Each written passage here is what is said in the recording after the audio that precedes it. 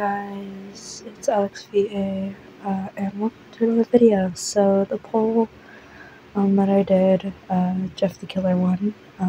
So yeah, this is most likely going to turn into a series because I kind of have like this story that I want to do. Quick disclaimer: I'm going after the comic, the way Jeff acts in this, off the comic I Eat Pasta for Breakfast, which is basically a story about Lazari and how she came into the, whole mansion and stuff. So that's kind of what I'm going off of. So yes, Jeff is going to be calling Slenderman Slendy and is going to absolutely hate Ben and Maskey and like all of those characters and Eyelash Jack and everything. So yeah, let's get into it. So this is going to be about a day before you meet them. Oh, and trigger warning before we start. Cannibalism. Yes, this one's going to have cannibalism. Murder, blood, murder of relatives or family. If you're, not okay with that, please click off. Did I say mentions of blood? Okay, fine. If I didn't mentions of blood, if I did, here's an extra thing. Knives, just all this murder type stuff. So yeah, let's get into it. You sat in your bed as you stared up into the ceiling, that overcoming hunger that you've been having for a few weeks. You didn't know exactly what it was, but you needed it. You had a feeling you knew what it was. Human flesh, but you weren't exact. You walked out of your room, and it was about midnight. You walked over to the sink where you grabbed a glass and filled it up with water and started drinking it. It started to go down your throat, but you spit it back up. Your body wouldn't take it. You tried again, but this time it spit up with even more force that you fell to the ground in pain. What the hell is happening, you thought. You got up quickly and went to the fridge where you grabbed a orange, peeled it, and took a slice, put it in your mouth, swallowed it, and waited a few. After about a minute, you were hunched over the sink, throwing up. What's going on? You thought in your head, as you looked at your hands as they were shaking violently. You felt your face to make sure you were still alive, pinched yourself, and to make sure it wasn't a dream. Then the hunger came back, but it was stronger than ever. You knew exactly what it was. You couldn't overcome it anymore. You had to.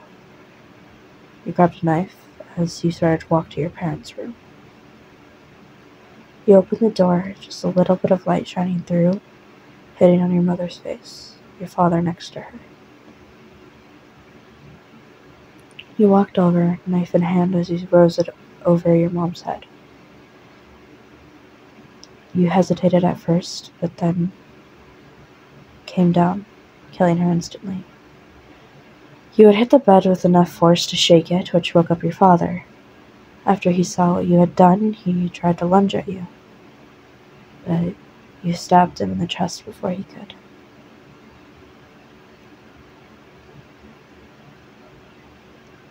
You sat there staring at their bodies when you heard a little cry come from the door. You looked over and you saw your brother, who was only 3 years old, standing there. He kept saying your name over and over again. Listener, listener, is Mom okay? Is that what? You looked at him unfazed, so you took the knife and brought it up to his neck. He looked at you as he spoke the words, "Say anything and I'll cut your neck." Of course, though, he screamed and you slit it, his vocal cords being the first thing to shut down. As he fell to the floor, you saw as his body twitched. You smiled and laughed a bit, and then plunged your knife right above his heart, took your knife and slid it downwards, making sure not to destroy the heart.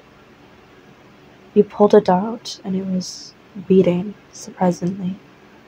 You looked at it as something in your head told you to bite it, eat it, anything, just stop the hunger. So you did. You bit it, and God, were you satisfied. You looked back at your mom and your dad. You walked down the trail with an aisle of trees around you. You did it. You killed and ate them.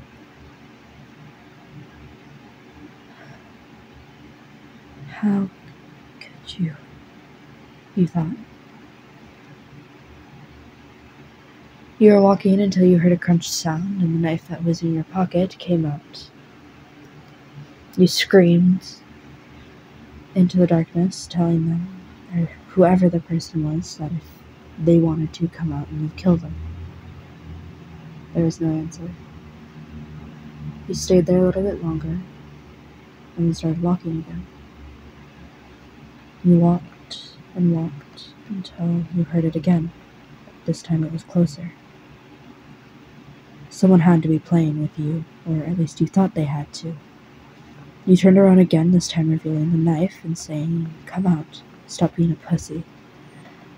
Finally, the man showed himself. He was tall, probably 7 or 8 feet. He was dressed nicely for someone to be in the woods, but you didn't care. I mean, you literally just murdered your entire family and ate them, so why would you care? The weird thing about the man is that his face is white. There was no face to be there, really. Well, actually, there wasn't. He was just a white head with a very nicely dressed man body. Something told you not to hurt him. He seemed like a friend. Not, well, in this case, food. He looked at you, not even wincing at the blood that was dripping down your mouth and the heart you held in your other hand. He just looked at you and then held out his hand. "Take it," your mind said. And so you listened. And you followed him back to this mansion that was huge. You walked in to be greeted by many people of gender and age. You noticed this one guy on the couch. He looked to be around your age. He was sitting on the couch next to a guy with what looked to be elf ears. His eyes were all black, and he had what looked to be some weird, head thing. It reminded you of Link from Legend of Zelda.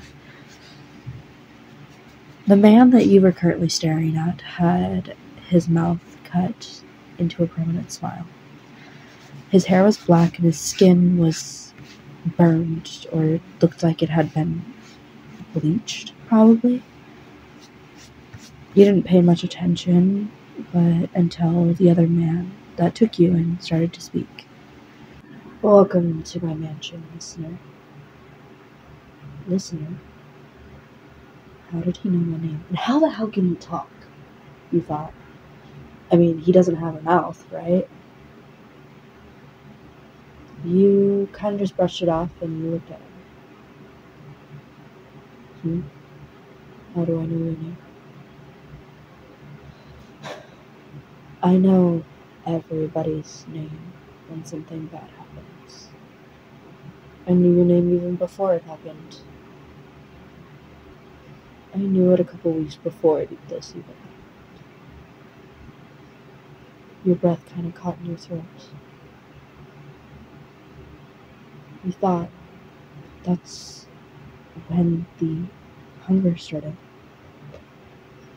He looked at you and said, "When what hunger started?" You looked at him and he started telling him the truth. about everything. And then you had this hunger, and you had no idea where it was coming from. You didn't know what the hell was going on.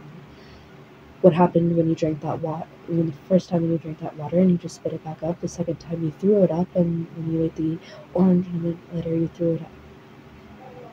Then how you killed your entire family and ate their remains. The only thing left was your father's heart. It was the only one that actually fought back.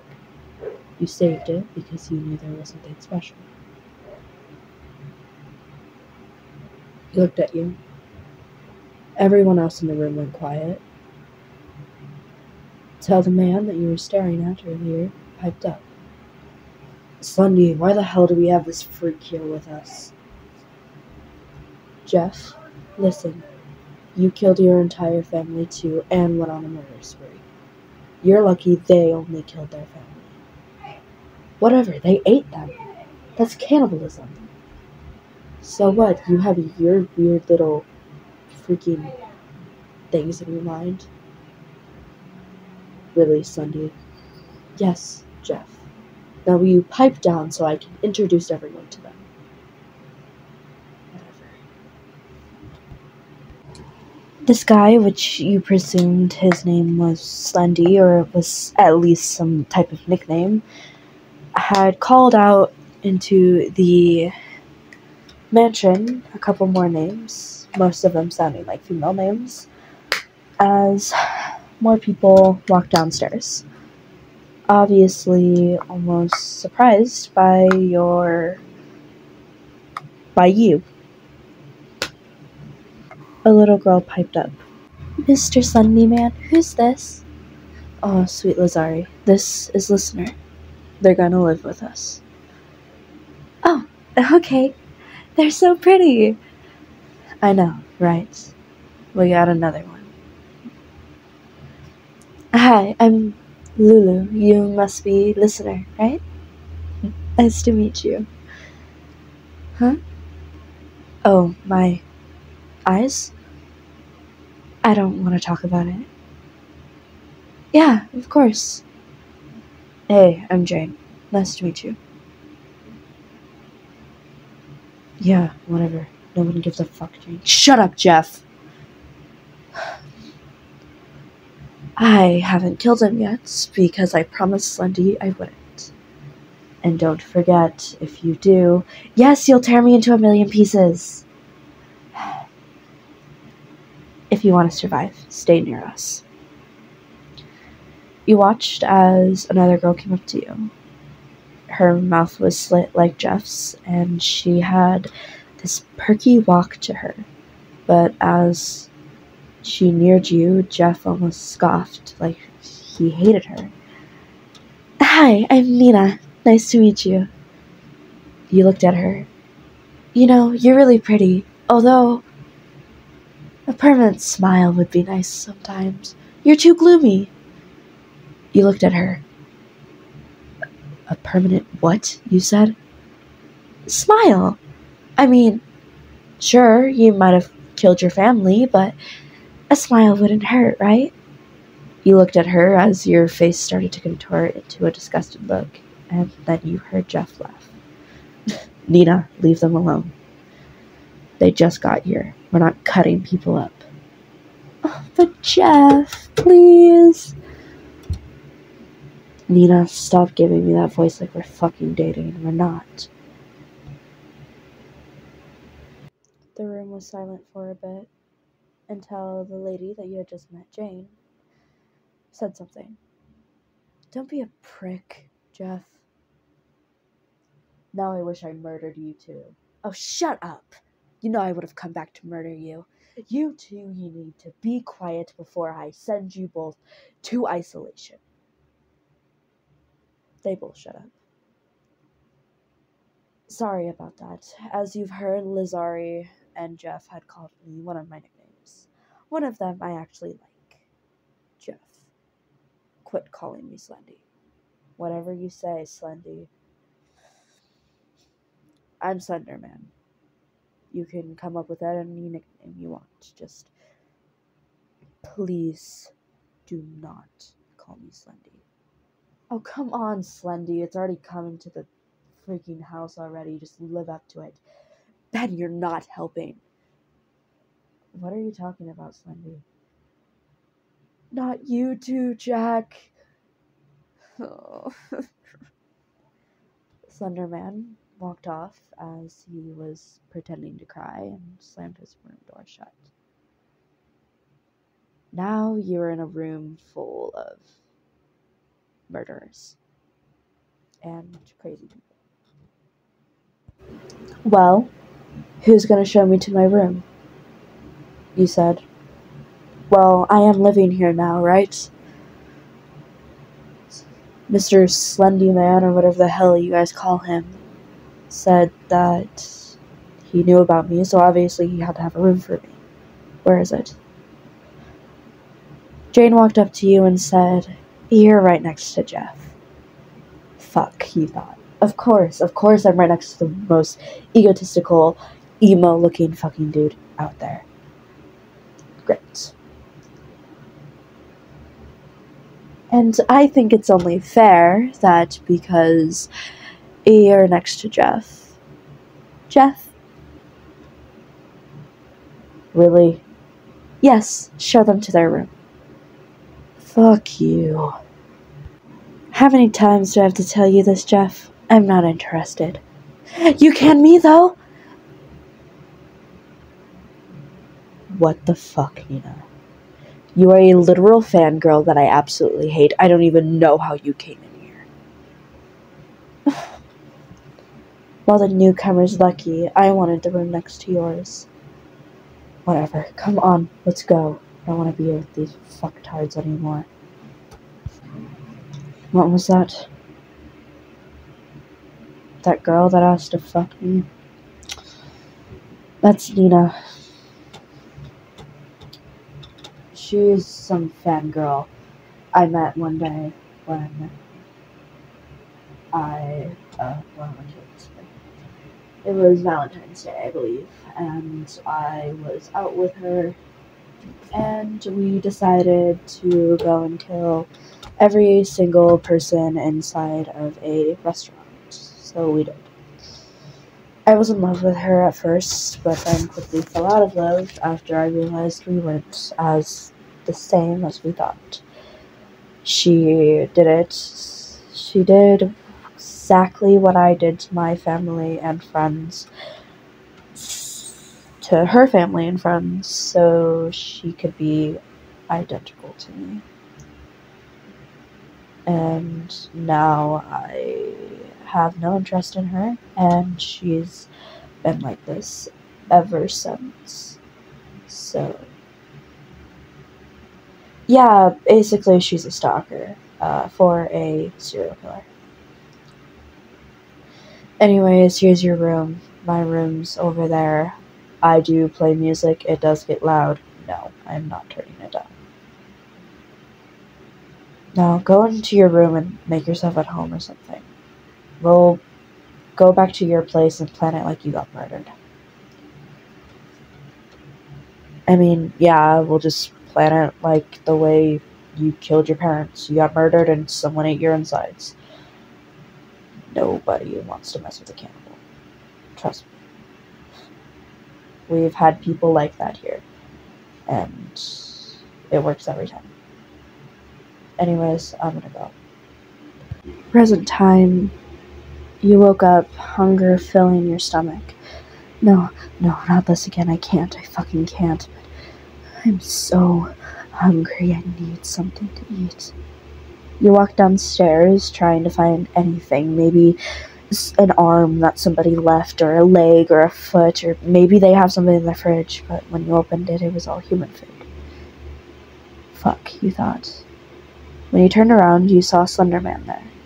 He was holding what looked to be a child's arm. He held it out to you as you quickly grabbed it and munched on it, finishing it in about 5 minutes. You full yet, listener? Yeah.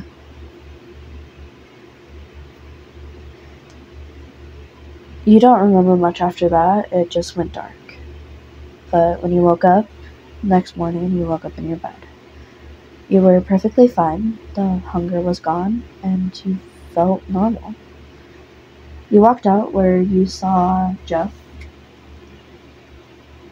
who you assumed was Jack, Ben, and Nina. Nina was super close to Jeff, and for some reason it bothered you. You thought in your head, she's too close. He can't be near her. No one can be near her. She can't be near him. No one can be near him. Get her away. Eat her. Kill her. Anything. Just get her away from him. You backed the thoughts down as you walked over and sat down on the recliner and reached for your phone. What? It's gone. You just had it last night, though. Looking for this, Jeff reached into his pocket as he pulled out your phone. Whoa, slow down the cussing, dude. Slendy told me to take it. Delete all the contacts off of your phone so you don't have them. There's it back. I don't want it. You took it as you went through.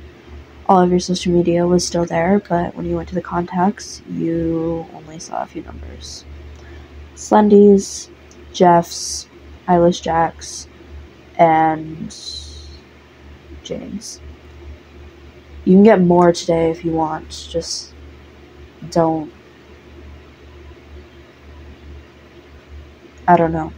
fucking call me when you are bored or something. Jeff got up as he started to walk upstairs up to his room as Nina followed, only to be preceded with a yelling Jeff and a scared Nina running down the stairs. Something about threatening to kill her if she came close to him one more time. You didn't really quite pay attention to what he said. All you know is it was really bad. You grabbed your phone as you walked back upstairs, not wanting to conversate with the people quite yet. You walked to your door and opened it, closed it, and put your back against the door as you breathed.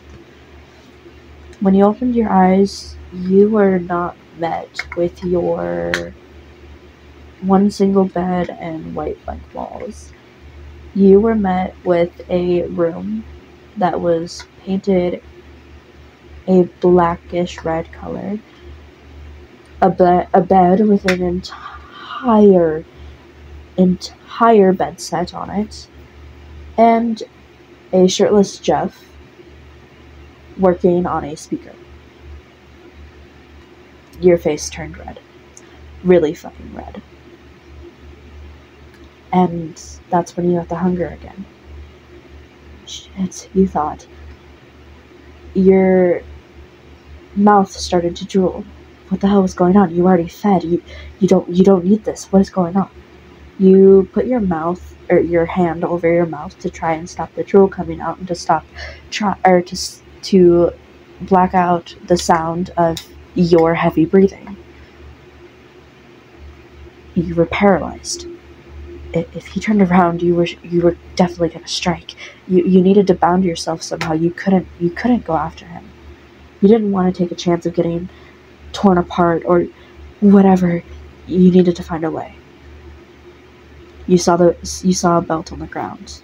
You quickly grabbed it before Jeff could turn around, and you tied yourself to his door. Right when he turned around, your hand came off your mouth, and you lunged. Luckily, the belt was strong enough to grab you as you stood there, the hunger getting even worse. Jeff saw a little bit of blood from your black jacket as he ran up to you and grabbed your hand, put his hand over your throat, his arm over your throat, and grabbed the heart out of your jacket. your mouth was open and you were trying to lunge at him when he shoved the heart in, and you ate. You passed out again and you woke up in Jeff's bed. What the hell happened? You asked. You tried killing me, that's what. You looked at him as he was turned around, his music blasting. That's when you remembered. You started to apologize over and over again. He walked up to you and put his hand over your mouth. You're fine. You don't need to fucking apologize. You looked at his arm. There was a bandage. Did you fucking bite him? You thought. Don't mind this. I did it to calm you down. It's just a cut. What? You thought? If you really want to know, the heart that I fed you was not enough. So I gave you some of my blood. He sat at the end of the bed as you sat up. Or he sat at the end of your bed as you sat up. Or at the end of his bed, fuck. He sat at the end of his bed as you sat up. He took his hand to go check your temperature as you flinched back a little bit. As you realized what he was doing, you pulled back and let him do it. Your fever's gone down, luckily. How much have you eaten in the past couple weeks since the hunger has started? You've only eaten 3 meals? 3 things? You've only eaten 3 things. And what was that? The heart? You can't just survive off of hearts. If you can't eat human food, you're going to need to eat something else. On the human. You can't just eat the heart.